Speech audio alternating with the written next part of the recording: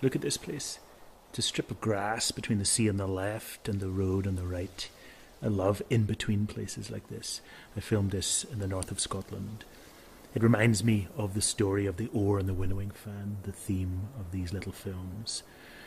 Ulysses in Homer's Odyssey has been travelling on the sea, and of course he's been rowing his boat with an oar, but he gets off the boat, imagine him getting off the boat on the left of this image, and carries the oar with him. He meets somebody and he says, "Where should I go to live?" And the person says, "Go and take the oar to a place in the world where people no longer recognize the oar as an oar. They think it's a winnowing fan for cutting down crops. There you should live." And this is a parable about in-betweenness, a celebration about in-betweenness. What it's saying is that all our identities can be in-between. National identities, personal identities can be several things at once, just like an oar can be an oar and a winnowing fan.